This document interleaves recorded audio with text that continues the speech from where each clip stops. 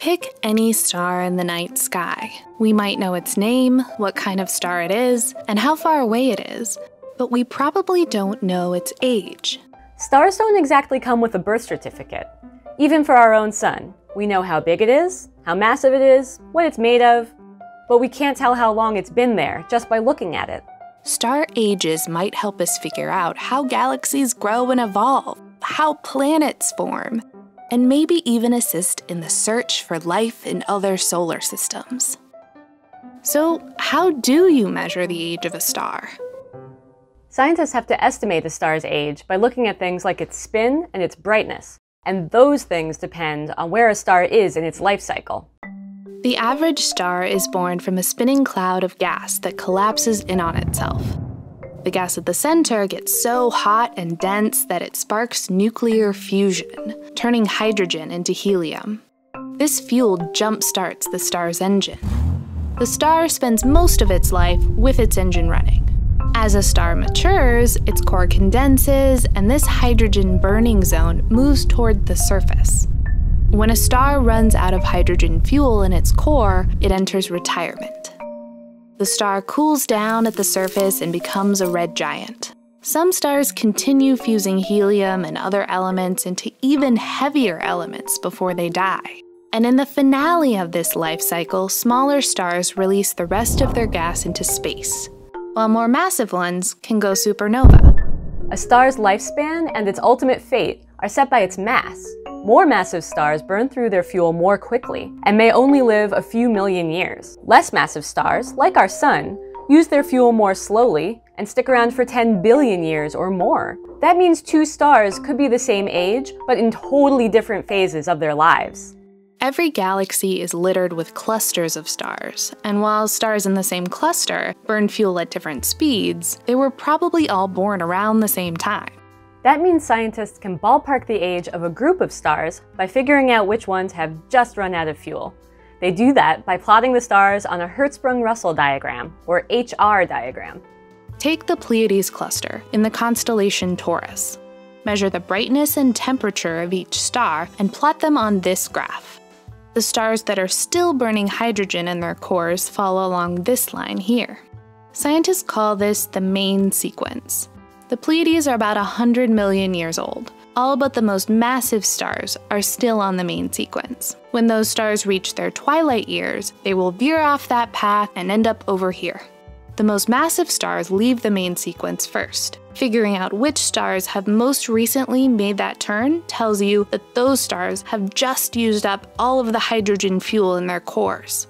Based on previous calculations, scientists know how long that should take, and thus, how long ago the stars began to twinkle. If the star you're curious about happens to be in a cluster, HR diagrams are great, but it's a lot harder to gauge the age of a single star. One way is to measure how fast the star spins. Surface activity, star spots, and the spectrum of light the star emits can tell scientists a star's rotation speed. In the 1970s, astronomers noticed that stars in young clusters spin faster than stars in older clusters. That observation led to an equation that can convert spin into age, more or less. But rotation is hard to measure. Measuring the rotation rate of every star in the universe is impractical, and for some stars it's simply impossible. For now, the most accurate way to measure the age of a single star is by tracking how its brightness changes over time. Those periodic changes reflect pulses and shivers inside the star. This stellar seismology can tell us how dense the core is and how much hydrogen the star has converted into helium. The more hydrogen in the core, the younger the star. To do this, you need to point a really good space telescope at a star for a long time. That's what the Kepler Space Telescope did when it was looking for exoplanets. To the exoplanet scientists, any data that didn't show a planet was trash. But to stellar physicists, it was treasure. The Kepler observations showed something surprising. Stars eventually stopped slowing down. Once stars have burned about half of their fuel, they may keep the same rotation rates for the rest of their lives. That makes spin an unreliable proxy for stars beyond middle age, and confirms that brightness provides more accurate numbers. New telescopes will follow in Kepler's footsteps, and could provide even better age estimates for the stars they observe. A star's age is more than just a fun fact about stars we recognize in the night sky. Better age estimates for stars in the Milky Way could help us understand the evolution of the galaxy and our own star. And of course, there's aliens. When we find life on another planet, we'll want to know how long it's been there. Knowing the age of the star can tell you roughly the age of the planet, and that can give you an idea of how long it took for that life to get going. So when you ask, how old is that star? You're asking one of the most fundamental questions in the universe.